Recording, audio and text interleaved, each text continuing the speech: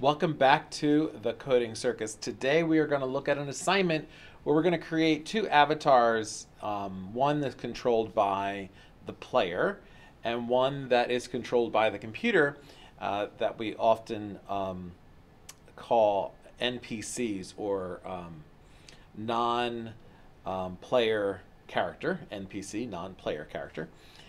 And the non-player character is just going to follow a path, and when we run into the non-player character, we're going to have the non-player character act out a scene and say something. So there's a lot going on here. The first thing we're going to do is do our normal code that we bring in, our imports.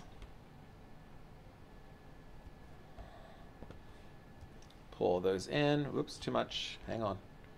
Just this. There we go. And now we need to add in some of our characters. So let's go on and add in our world, and we're going to add in two avatars. One is going to take the place of the avatar we're going to control. So we're adding in our world, putting in gravity this time. And our first avatar is going to be the avatar. It's going to be the female avatar. We're going to control ourselves with the keyboard. And then our non-player character that we're going to add in, which is going to be the male character. I'm going to add in something a little bit different. I'm going to add in the collision mesh for both of them so they know when they walk into each other. One thing that you can add in here which does affect the gravity sometimes is the density of the collision mesh. You can make that higher, and that has a different effect as different things collide into each other. I'm going to leave the density at 10. I definitely want to enable the collision notify event for our NPC. And then the next thing I'm going to do is, well, let's just run that and see what we got. Make sure everything works. There's our two characters just sitting in the world there. Okay. The next thing I'm going to do is add in a path for my NPC.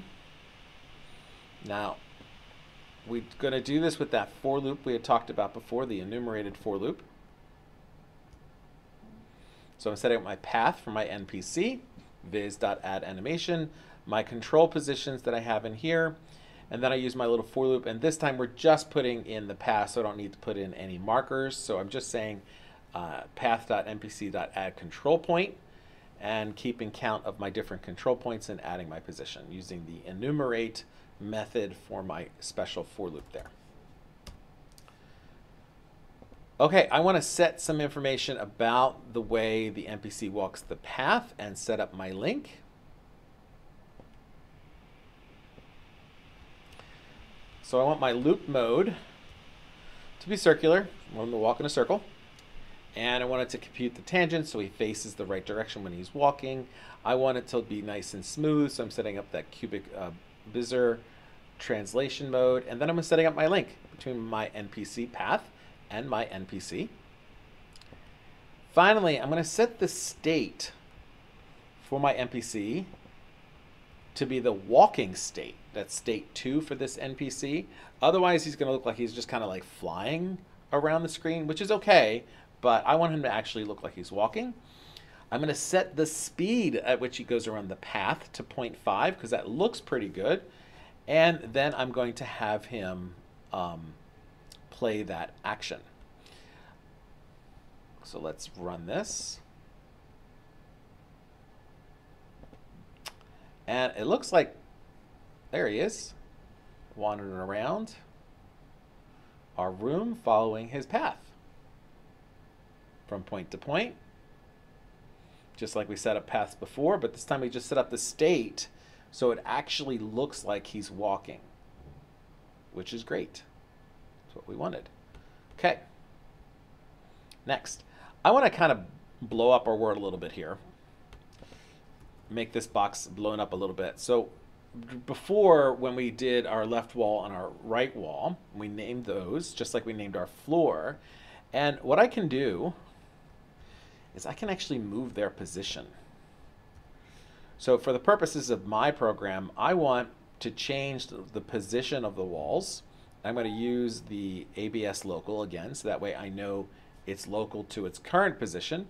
So I'm just going to kind of blow out the wall, move everything around, have my collide meshes on the wall. So when I do that, I can see that my walls are going to blow up a little bit. See? Making a lot more space for things to move around. I kind of think that looks interesting.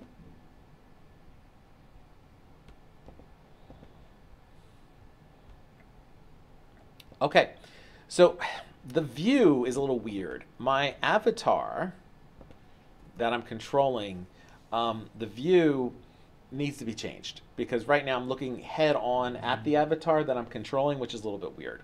So I can set up this thing called a transport node, and I'm going to use the main transport, which is the camera in our Vizard Connect. So I'm going to set up a variable called transport node, and it's going to get the main character, the main camera, and I'm going to link the camera to the avatar. So that way when the avatar moves, the camera's going to move with the avatar, which I think is kind of cool. And then I also want to move the camera a little bit. So I'm going to do something called viewLink.pretrans, which is transporting the camera. So this is going to move the camera, the first one. The T1 is going to move the camera.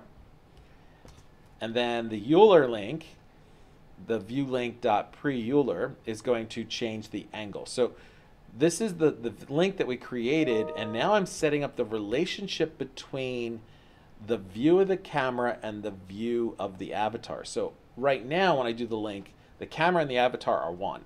The camera's on top of the avatar. But I want to move that camera so it's just off over the avatar's shoulder, and I want to angle it down a little bit. So when I do that, watch the camera view now. And we can see it's behind the avatar and slightly looking down on top of the avatar. And now when we do write the code to move the avatar, the camera will follow along behind the avatar. So now we got our world set up. Let's talk about how to move the avatar. So I created a task. Let me get my task here. It has actually a lot of steps in it. But once you see the first step, it'll make a lot of sense. I'm going to add it in right at the top here after we import our world and our characters.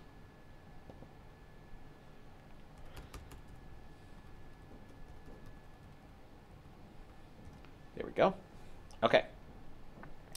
So it's going to be a while true task. It's going to constantly loop through, and I'm going to get the key that was pressed, just like we saw before.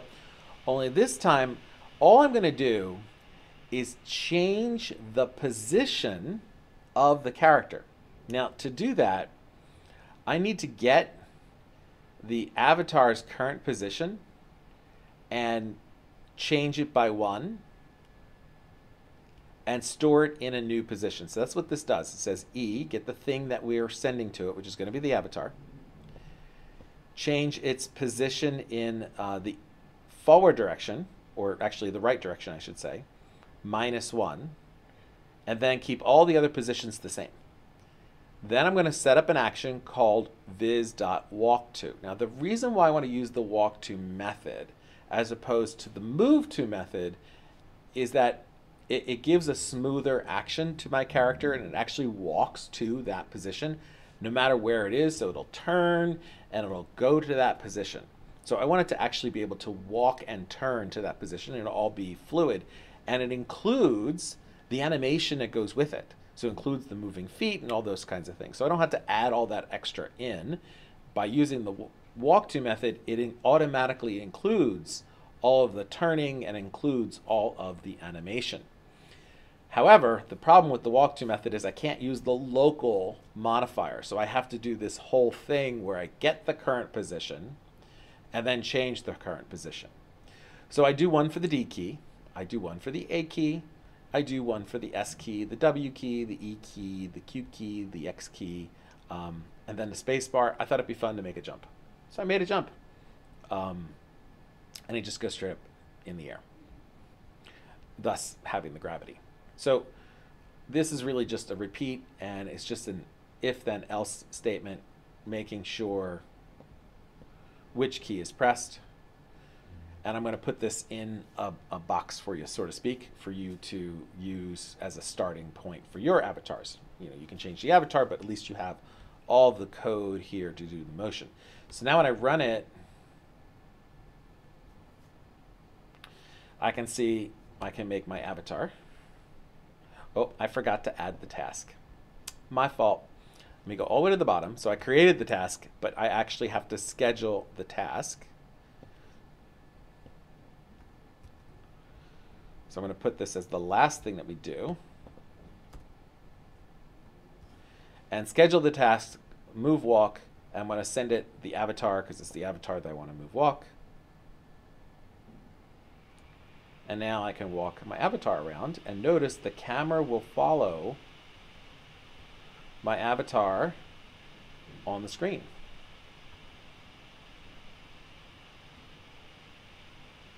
And I also kind of created these angle walks, moving at a 45-degree angle.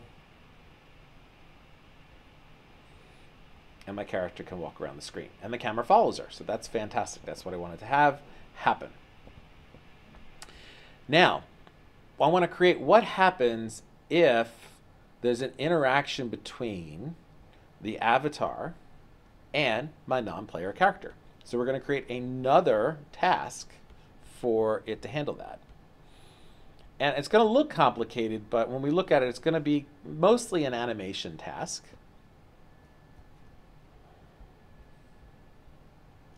So add this after my move walk. There we go. See, there's a lot going on here. Again, I'm going to do a while loop, and I'm going to wait for an event to happen. I'm going to wait for a collision. So when that collision happens between the two objects, then I'm going to do all this stuff. So it's that idea of using the callback for the collision event. And if that collision event occurs, then I'm going to make sure I do some things. And remember, we turned on the collide notify for the NPC. I did not turn on the collide notify for the avatar. I only want this on the NPC. So I want to make sure the collision event is only going to occur on the NPC, so I only turned it on for the NPC. If I turned it on for the avatar, then anytime the avatar ran into something, it would run this NPC act method, which I don't want it to happen. I only want it to happen when it runs into the NPC. So the avatar doesn't know when anything runs into it. Only the NPC knows when something runs into it. And there's other ways of doing it, but I thought this was the best. So the first thing I'm going to do is get the NPC's last known position, and I'm going to disable the link for now. That's kind of like a pause in the link. So my avatar, my NPC is going to stop that circular path.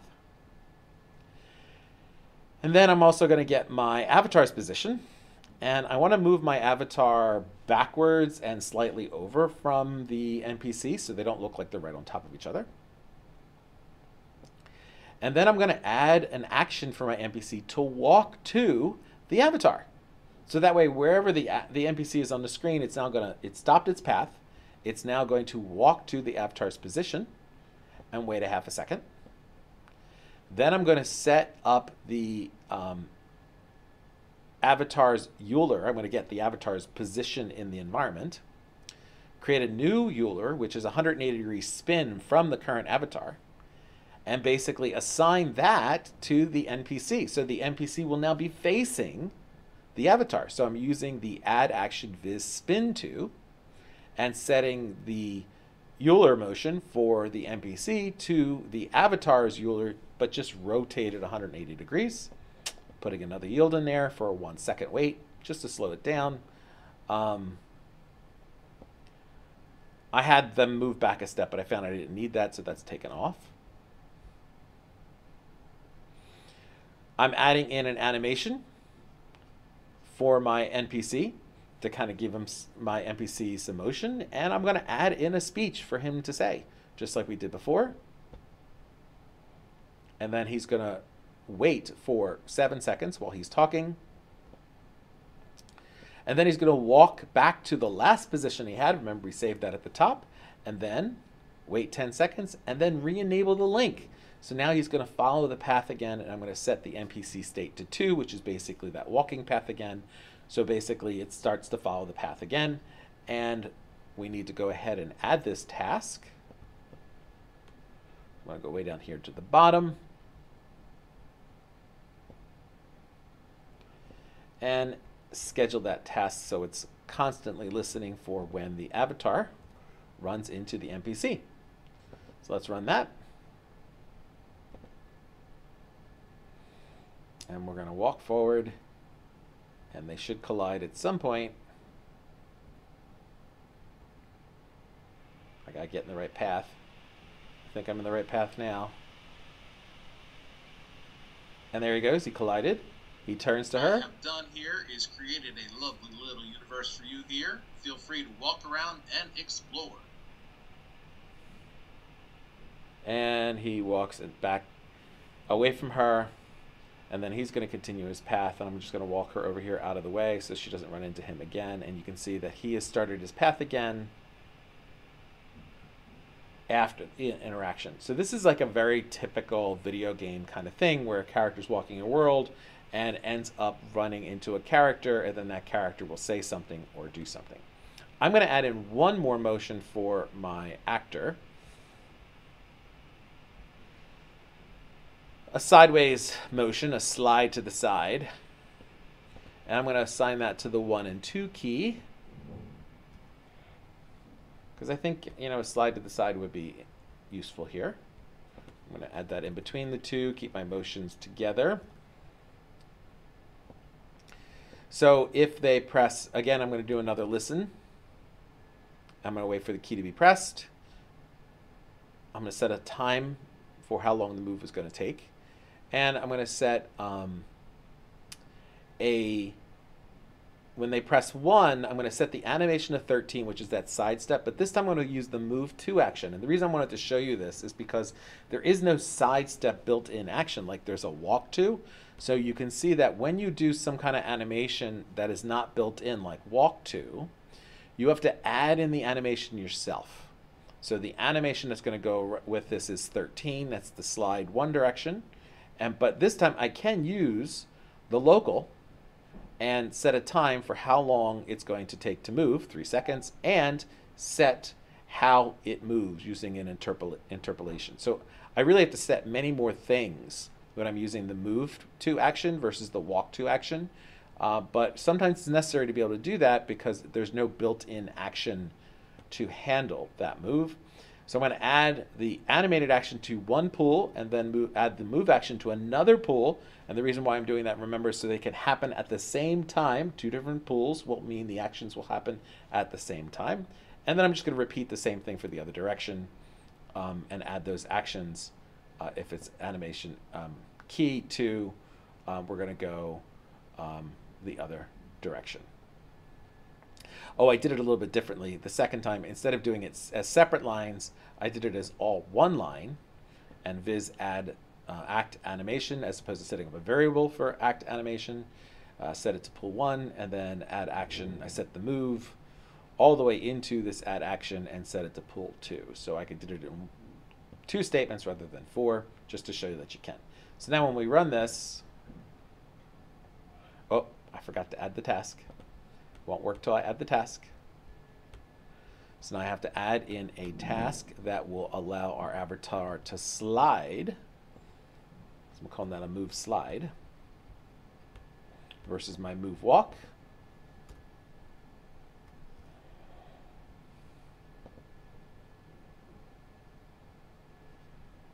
So now my avatar can slide each direction depending on whether I press a 1 or a 2. I have to slide back the other way. But walk to is nice because it has all the animations already built into it, and I don't need to do anything special about it. including all of her turns. It's all built in nicely. So that's the difference between the walk to and the move to. The move to, you definitely have to add in the animations yourself. So that is all for the basic instructions for you to create a contact between an avatar and your avatar. I hope you can kind of figure out where we're headed to with this task. I will see you next time.